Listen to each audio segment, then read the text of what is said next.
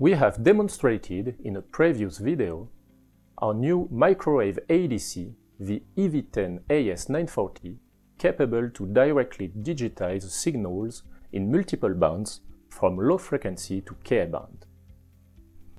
With its ultra-wide analog input bandwidth of 35 GHz, its sampling rate up to 12.8 gigasample per second, its single-ended analog and clock inputs, and moreover its low power consumption of 2.5 watt, it makes this ADC a powerful enabler to migrate more RF hardware to digital and to build on-the-fly reconfigurable RF systems.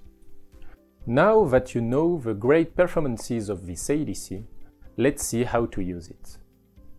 The ADC EV10AS940 is supported by the ESIstream 6264 high-speed serial interface. This new ESIstream protocol improves sample transmission efficiency to reduce the number of serial lanes between the ADC and the FPGA.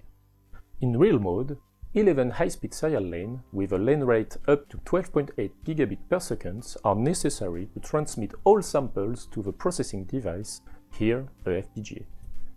If you want to learn more on ESIstream 6264, the protocol specification is already available on ESIstream website. Now let's see how quick and easy it is to start a design with ESIstream 6264 and the loopback design example already available on ESIstream website. Here is a quick overview of the design example. In the FPGA, a module generates a ramp pattern, and the ESIstream transmitter encodes each data of the pattern in an ESIstream frame ready to be sent through the high-speed serial link. Then, using the loopback board, the ESIstream receiver decodes each frame, and finally, a module checks each decoded data to ensure that there is no communication error. Now, let's start the demonstration. First, you have to download the design example.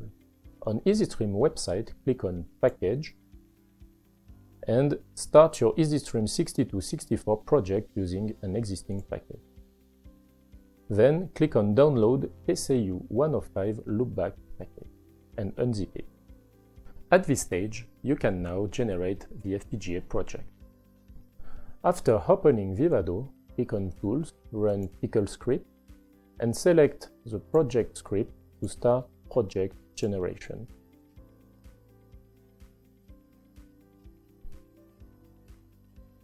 Then click on Recent Project to open it. The project contains all source files to generate the FPGA bitstream and a test bench to simulate the ESIstream serial interface. You can now generate the bitstream and load it in the FPGA. To program the FPGA, click on Open Hardware Manager, Open Target and Autoconnect.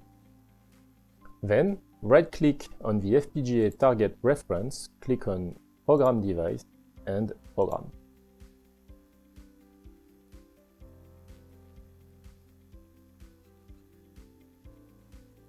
Now we are ready to synchronize the ESIstream serial link to start the data transmission. Python scripts are provided with a design example to control the FPGA through a simple UART interface. To send the synchronization pulse to both the ESIstream transmitter and receiver, go to the package Python script directory and open a command window.